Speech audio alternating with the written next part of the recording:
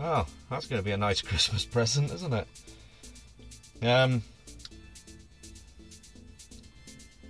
Alright, where do I start? Well, most of this came about because the car's MOT is due soon.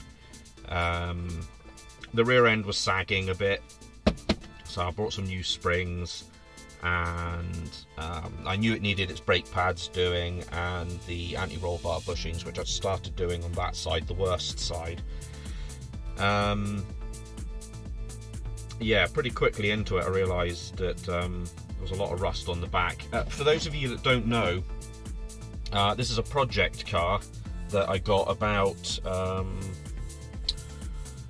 think it's almost exactly a year ago now.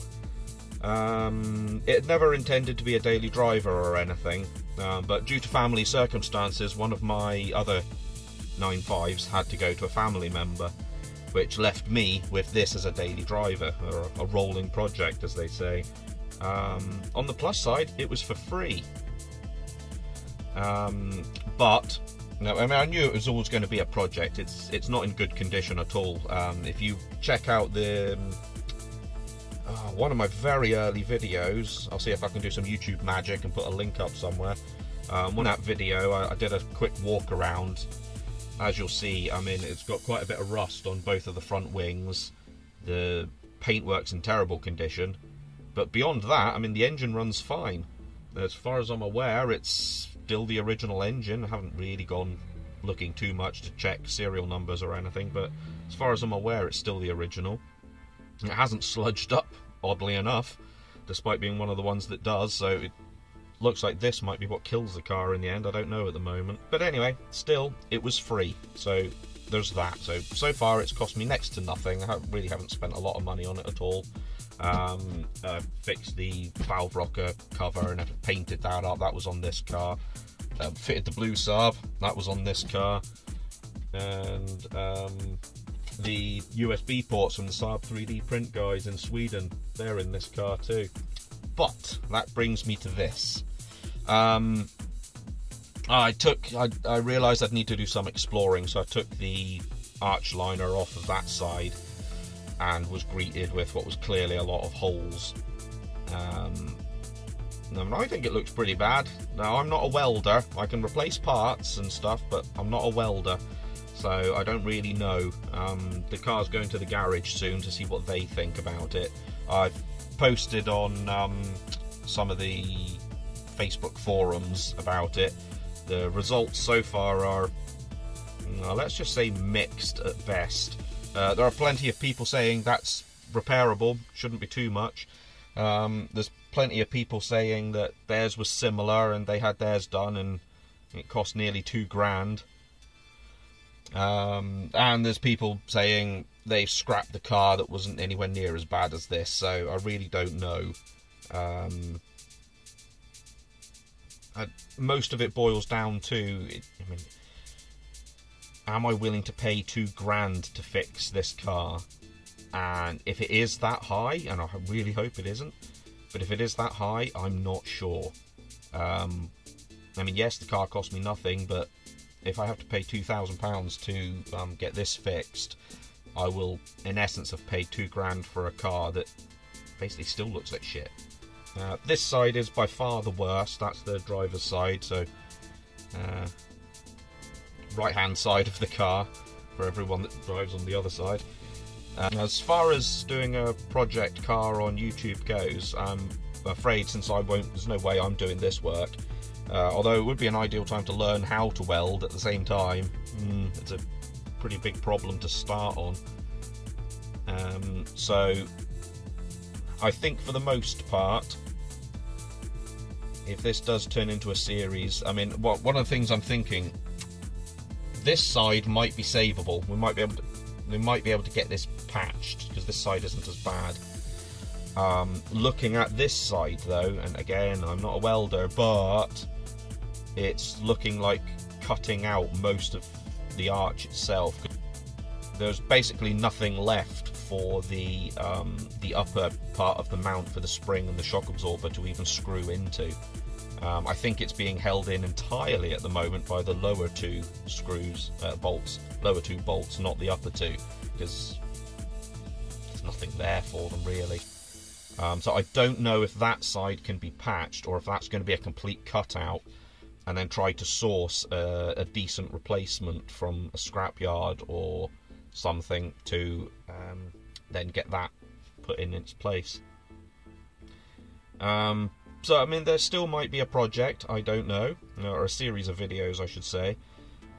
I'll be taking it to the garage soon to see what they think, and then I suppose I might have to go and visit MGT SAAB in Troon,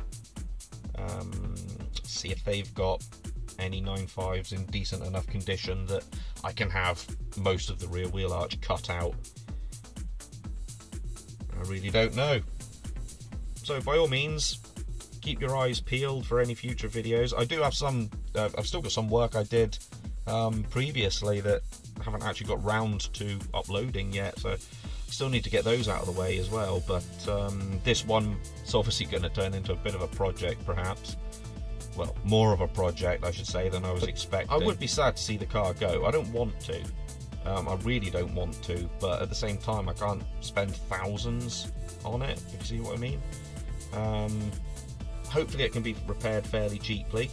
Obviously I know this is going to be multiple hundreds.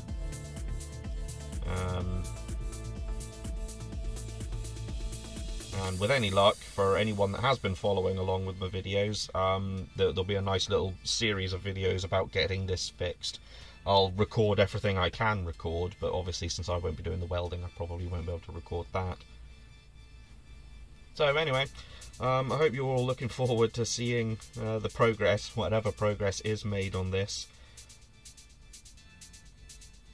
If you're subscribed, that's fantastic. If you're not, don't worry about it, honestly. I hate that whole YouTube thing of, subscribe to me. It's fine, look, if you're not, don't worry about it. Don't bother. If you are, yay, that's great, but don't feel like you have to at all. With any luck, the car will be saved. I'll document everything I can, including price, because at the very least, this might serve as a cautionary tale to anyone else out there. Now, the weirdest thing about this car is that both the rear dog legs are fine.